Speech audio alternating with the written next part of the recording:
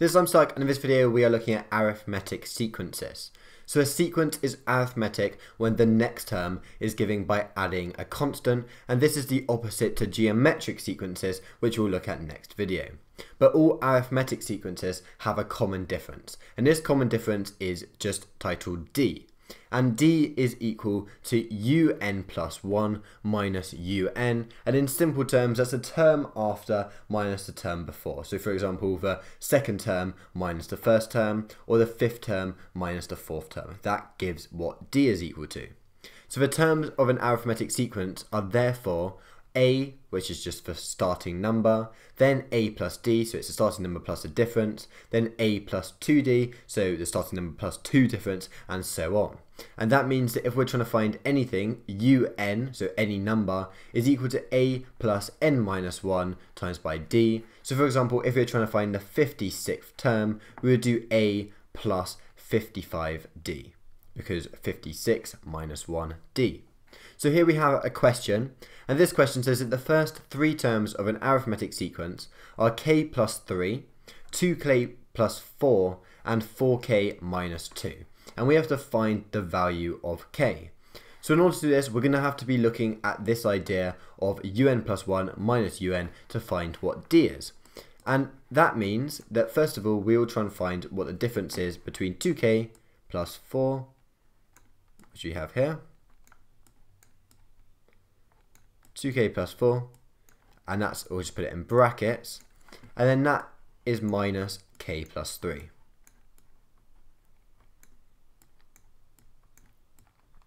So therefore, if we do that, we're going to get 2k minus k is equal to k, and 4 minus 3 is equal to 1. So k plus 1. But we've also got the difference between 4k minus 2 and 2k plus 4, so therefore we will also say that 4k minus 2 and then minus 2k plus 4.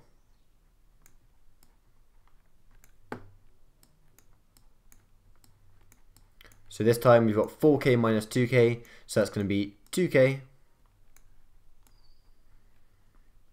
and then minus 2 minus 4 is equal to minus 6. But we know that the difference in an arithmetic sequence always has to be the same, so therefore we can say that these equal each other. So that means that k plus 1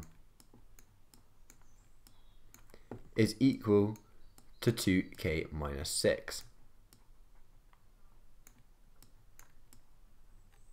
A bit of rearranging then, so we do minus the k here, so we have k on this side, and then we've also got plus 6 to both sides, which means that k is going to be equal to 7. And that is our final answer for that particular question. So the next thing we need to look at is an arithmetic series. An arithmetic series is the sum of the terms in an arithmetic sequence. So there are two different equations, and this depends on whether you have the limit. So the first one, when you're given the limit, is s, and then n is the number of terms in the sequence, and that is equal to half n, and then that is times by a plus l. The other one is when you don't have a limit in the sequence and instead you just have a common difference. And this is half n, and then that is times by 2a, when a, remember, is the first term in the sequence, plus n minus 1 times by d. So we have two questions here. One of them uses one of a, and then the other one uses the other one.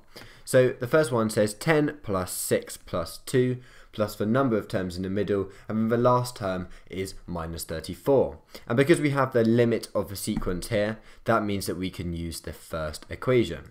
So in order to do this, we are going to say that S12, because there are 12 terms in it, and that is given by this here, and then S12 is equal to half times by 12, and then that's times by a plus l. A is equal to 10, L is equal to minus 34. If we simplify that, we can say that 6, because half times 12 is 6, and then times by minus 24, because 10 minus 34 is minus 24, and then use a calculator, just times that, and you get minus 144. So the next one is slightly harder. You use this as slightly more difficult the formula, but it is still just following the instructions of the formula. So this time we don't have L. If we want to, we could work out what L was, but it's much easier just to work out what D is and then put it into this formula here. So first of all, we need to work out what D is, and that is D is equal to root 27 minus root 3.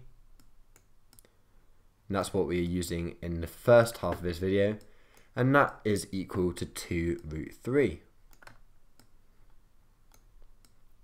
So that is our common difference, and this means that now we have everything we need to put into this. So therefore, S10 this time is equal to half times by 10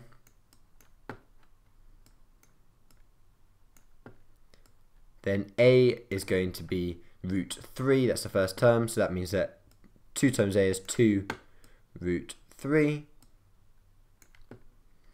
and then plus, and we'll put this all in brackets, we have 10 minus 1, n minus 1 is 9, and then times by D, and that's what we just worked out, 2 root 3.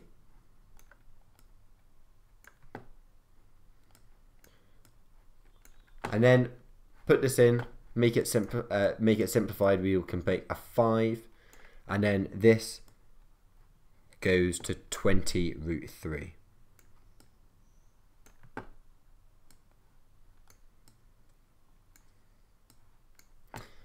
Then all we need to do is times the 20 by 5, that's how we do it, to make 100 root 3.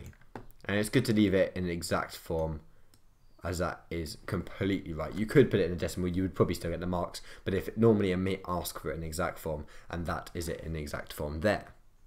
So here we have our final question, and this is one with more contextual information.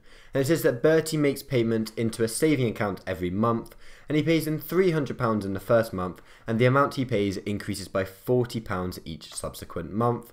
And then Charlotte also makes payment into a saving account, and she pays in £500 in the first month, and then the amount she pays in increases by £20 each subsequent month.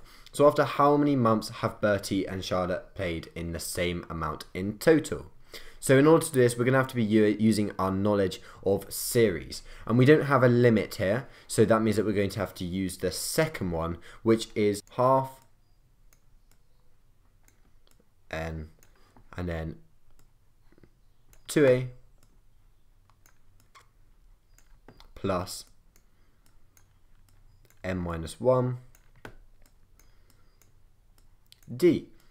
And the thing that we don't have in this is the n, and the n is what we're trying to find.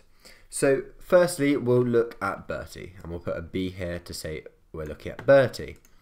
And we're going to start off by just putting a half n. Again, we don't know what n is, that's what we're going to try and find. But we do know what a is, because that's the first amount, and he pays in £300 in the first month. So 2 times 300 is equal to 600. Now, plus we also know what the difference is, because it says that he pays £40 each subsequent month. That's the difference, so we can put 40 here. But again, we don't know what n minus 1 is. Don't know what n is, so that's what we're going to put there. But we can simplify this to say that half n, then that we can just say that's 40n minus 40, so 600 minus 40 is equal to 560.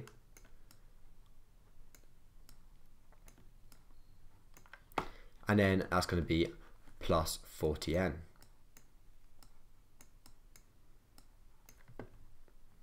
And we can simplify that one final time, and that's going to mean that we get 280n plus 20n squared.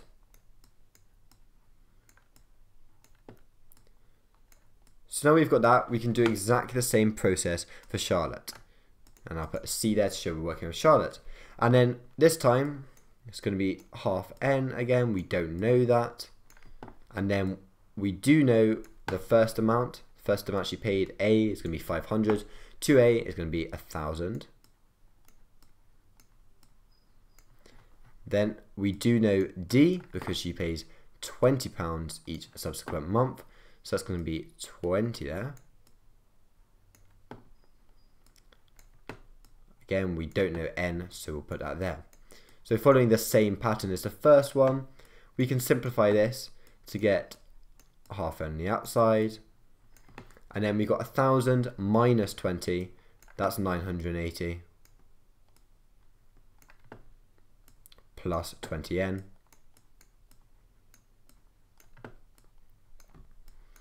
And then that can finally be simplified to 490n plus 10n squared. So now we've got that, we've got to look at the question. It says that after how many months have Bertie and Charlotte paid in the same amount in total? So that means that we have to make this equal to that. So therefore, 280n plus 20n squared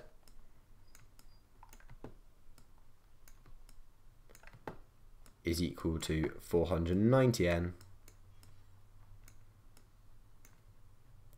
plus 10n squared.